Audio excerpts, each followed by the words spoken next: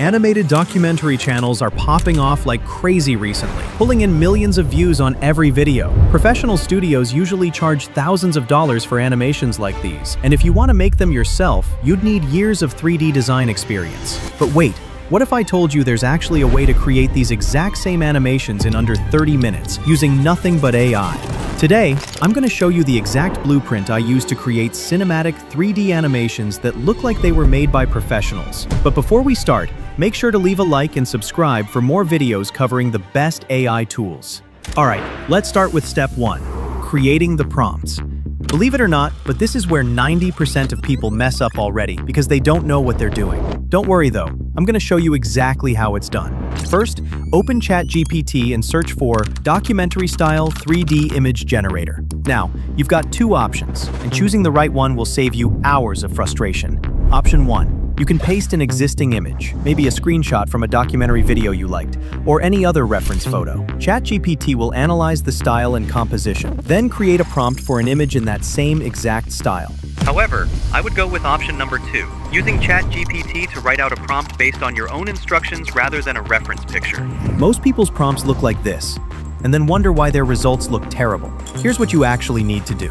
You have to think like a cinematographer. Describe the lighting, the mood, the camera angle, and the textures as detailed as possible. These details make the difference between amateur look and Hollywood quality. Remember that the result can only get as good as the prompt you give the AI. However, there's still more we need to do, because we actually need two prompts, one for the image generation and a completely separate one for the animation. So when you're in that GPT, make sure to specifically ask for both. And don't forget the camera movement. A static shot kills engagement and even makes the best scenes look boring. If you're not familiar with camera movements like dolly, pan, or crane shots, just describe what you want the camera to move like. For example, camera slowly moves from left to right with a subtle zoom.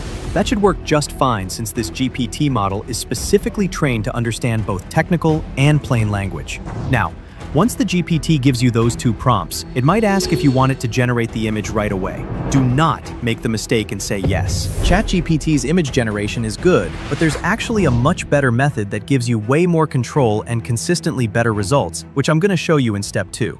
Step 2. Generating high-quality images that we can later animate. Head over to OpenArt.ai and click on Image in the navigation menu.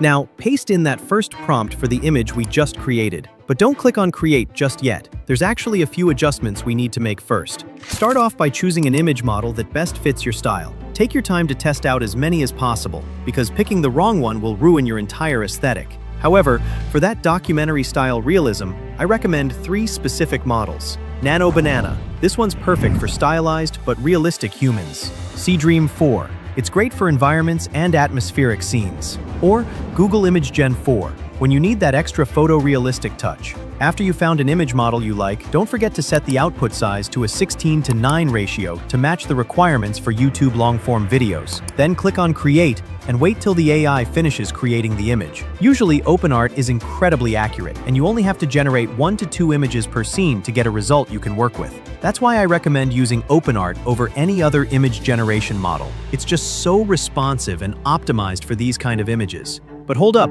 we've got a big problem now. These images aren't 4K quality, which is the standard for documentary-style animations. 1080p quality just doesn't look as crispy and clean. Don't panic though, I've got an easy solution for this that I'll reveal in just a minute. But first, we need to actually bring these images to life and start animating them. And this is where things get really exciting. What used to take me 8 to 12 hours in Blender now takes literally 2 minutes. Head over to seedanceai.net and upload your image by dragging it into the blue box. Remember that second prompt we created earlier? This is where we need it. Paste the movement prompt and set the resolution to 1080p and the duration to either 5 or 10 seconds depending on your scene and movement. If you have a scene with a lot of sequential movement, like a person opening a door and then drinking a coffee, better choose 10 seconds so the AI does not mess things up trying to squeeze it into a 5-second clip.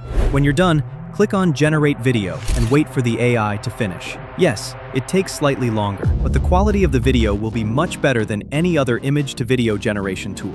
Out of all the image-to-video services, Seedance is by far the best. Not only does it follow everything you include in the prompt, but it also has the best quality and is the most consistent without creating weird artifacts like Runway or Pika.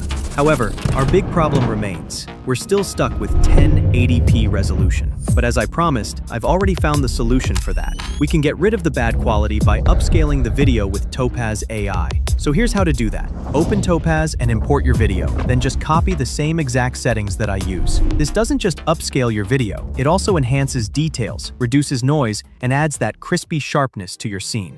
And that's literally it. Now you have an amazing 4K quality 3D animation just like professional YouTubers. If this video helped you out, consider joining the waitlist for my YouTube automation program launching soon. There, I'll reveal the exact strategies on how you can turn YouTube into a $10,000 a month business and enjoy your life to the fullest.